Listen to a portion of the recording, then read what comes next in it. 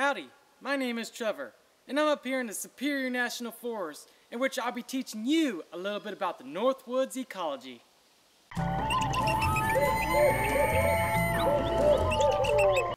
10 to 12,000 years ago, this land was covered in glaciers, large sheets of compacted snow that could be up to a mile high. These glaciers carved the land, creating lakes and rivers, and revealing Precambrian rock. Trees growing in this coniferous forest must have a shallow root system to survive in this poor, thin soil. Now let's identify some trees.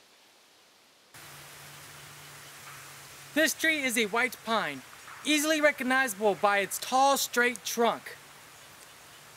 One way you can identify a white pine is by its cones, as white pines have these long, skinny cones.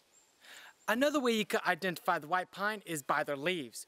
As you can see here, there are 5 leaves per fascicle or bundle. 1, 2, 3, 4, 5. And an easy way to remember that is that there are 5 letters in the word white. W-H-I-T-E, white pine. This here is a red pine. Like the white pine, it is also recognized by its tall, straight trunk. But unlike the white pine, it has red blotches on the outside of its bark. Another way you could distinguish a red pine from a white pine is that a red pine has these short, stubby cones. And a red pine also has 2 long needles per fascicle. 1, 2. While you're out hiking, if you come across a tree like this with long, thin strips of bark and then leaves that are flat and scaly, as you see here, well then you have just come across a white cedar.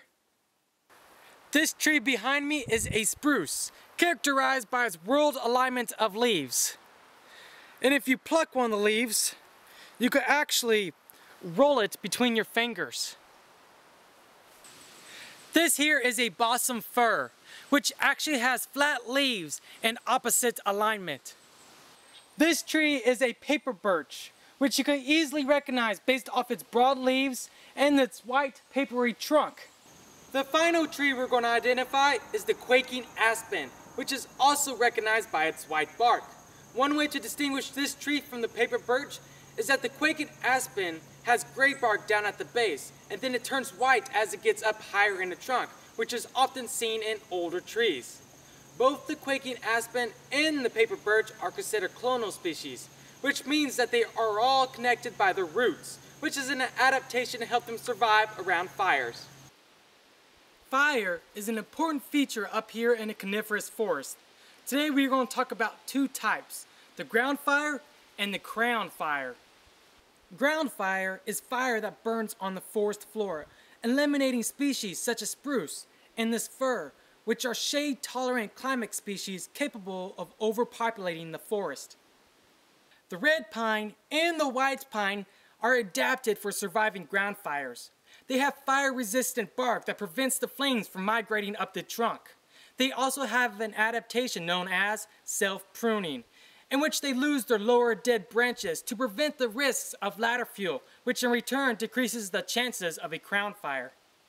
A crown fire burns across the forest canopy, destroying everything in its path. A crown fire occurs every 70 to 80 years, usually ignited by lightning. The fire benefits several organisms such as the jack pine, which needs a temperature of at least 140 degrees Fahrenheit to open its cones. The open canopy also provides the perfect habitat to allow red pines and white pines to grow in the area. The dead trees also provide fertilizer for the soil, allowing plants to grow and regenerate in the area. The trees also bring insects to the area, which in return attracts birds. Scavengers are attracted to the area to feed on the animals that got caught in the flames. And then herbivores come to feed on the fresh green vegetation growing after the fire. This land is home to an abundance of wildlife, such as wolves and deer, moose and grouse, loons and black bears, and more. So how about now, let's dig out those binoculars and grab your notebook and let's go study some ecology.